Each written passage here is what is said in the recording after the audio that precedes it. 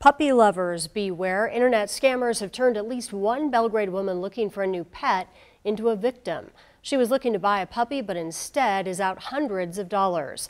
MTN's Mallory Peoples shares what happened and advice for protecting yourself. I didn't know this whole world existed. Starting a search for a corgi puppy has been an emotional ride for this Belgrade mom and her kids. She was so excited. Instead of sharing snuggles with this cute corgi, today she's sharing a story of deception. I mean, just to be blunt and honest, I feel stupid. She asked to remain anonymous, yet still shine light on the problem. Not getting the $900 back, but then I had a responsibility in this as well. A few weeks ago, she went online to find a new puppy. It led her to this website, which is still up today. It has a questionnaire for interested buyers, and even after filling that out, she was asked additional questions by email.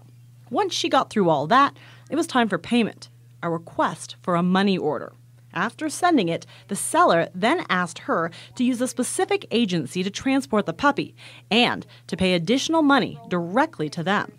It was at this point she realized it was all a scam, and she reached out to the Better Business Bureau. The BBB offers these tips. See the pet in person.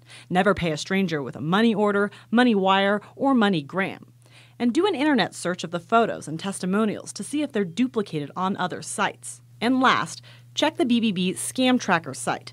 That way you'll know if the site has been flagged as fraudulent. So it's emotional because they're part of your family, they're part of your lives. She hopes by sharing her story, other people's pet search doesn't have the same ending. Reporting from Belgrade, I'm Mallory Peoples for MTN News.